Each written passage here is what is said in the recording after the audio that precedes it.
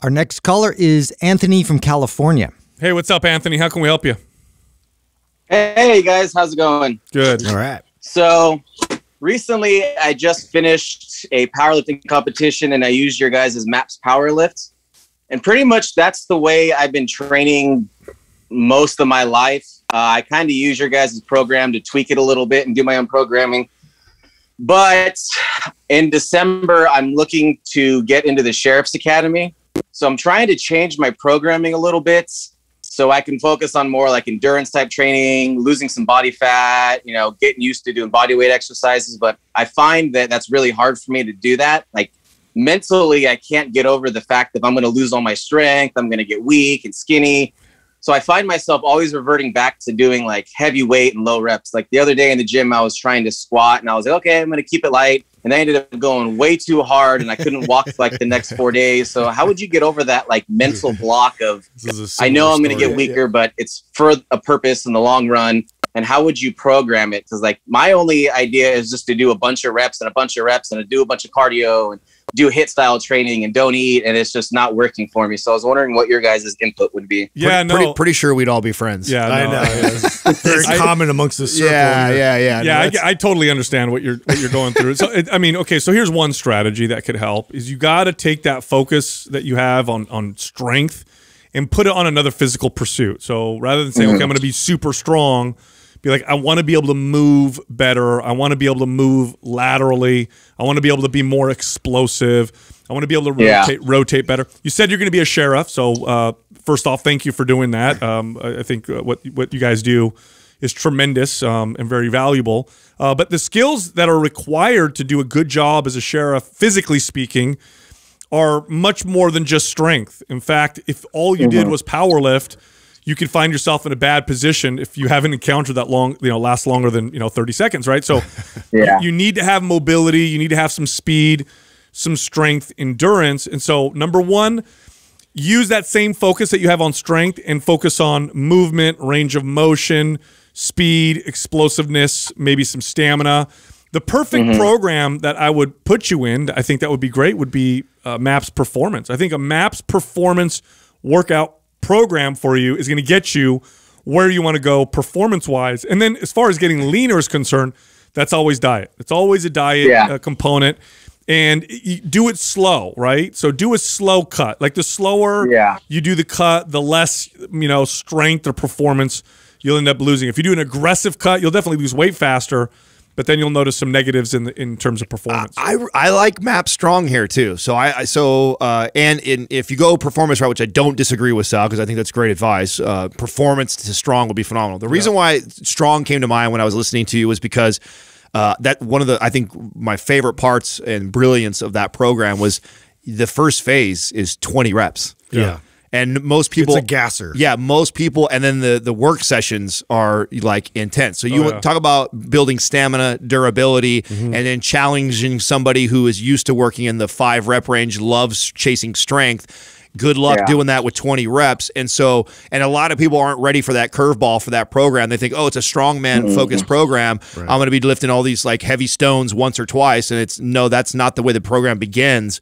And so I love strong and or performance for Sal's reasons, followed by strong. I do, yeah. I mean, I would definitely try to suggest as a prerequisite to go through performance, just because the movement and the agility side of the job and all that is really a big consideration for the long term. So like in terms of like thinking immediately what I want to be strong, but I also want to have this explosive, big gas tank and everything, which strong would definitely provide. But let's protect the joints. Let's move better. Let's get used to multiple planes of movement and being strong and powerful, and then build up your endurance, and then now we're really hammering the gas tank. So I like the combo of the two. Yeah, because if you go straight to strong after only doing powerlifting for a long time, the risk of injury kind of can get up there, right? Exactly. MAPS Performance, plus MAPS Performance is the only program that we have where we actually structured in explosive training. The last phase in MAPS Performance,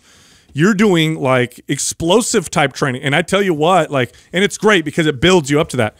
I'll tell you what, that explosive capacity there's nothing more applicable to what you're going to do than that. I mean, you can be strong as hell, but when you're explosive and strong, you're very, very effective. And mass performance builds you up to that point, and then that last phase really incorporates it. And to address the cut, I actually think that just switching to that type of programming, we're going to probably lean out. Yeah. I mean, the amount of movement that is in that program with the mobility days in addition to that, like, and if you're used to more of a powerlifting type of program, long rest periods, heavy lifts, you know. This will be a total shock to your body. Yeah. You might just naturally lean out from that.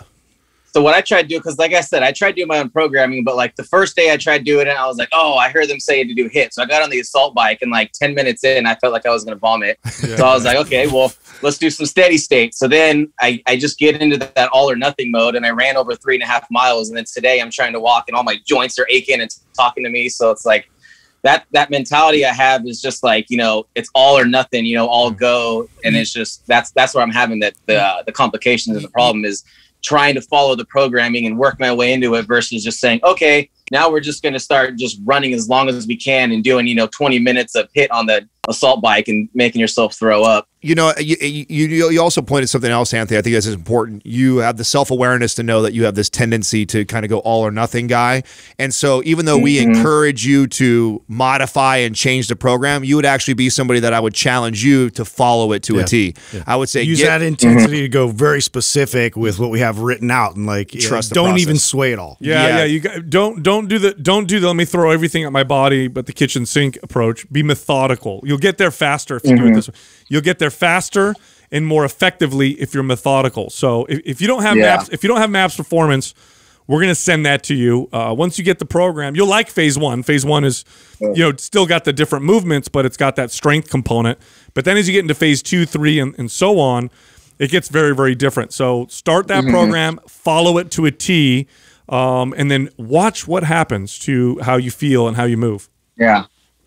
Oh, I will. Thank you guys. Yeah, I have your MAPS Powerlift and MAPS Anywhere. And I'm doing some of the MAPS Anywhere core stuff because, like I said, I neglected my core for a long time. But yeah, I'm super stoked. I'll definitely do the MAPS Performance. All right, perfect. We're sending it over.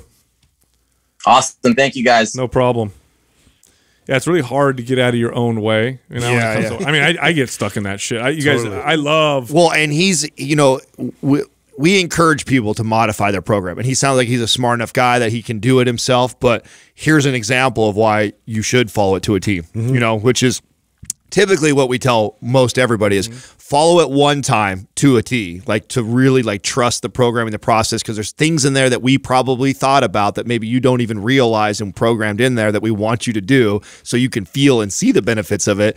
And so I would challenge him to follow performance to an absolute T, and then maybe when you go back through it another time, you can start to modify and play and plus, with it. I mean, if you have that tendency, you know, sometimes you get in your own way. So if it's written in the program, like, well, I know I want to do what I always do, but I got to follow what the program says. Right. So it's sometimes a good thing to let go, have someone else create the workout for you, and then you just follow it because you know what your tendencies are. Yeah, you're already disciplined and you have the hype. Now just put it in you know, the right direction that's like already laid out for you. But yeah, I would generally say for law enforcement, generally speaking, MAPS Performance would be probably generally the best program. Yeah.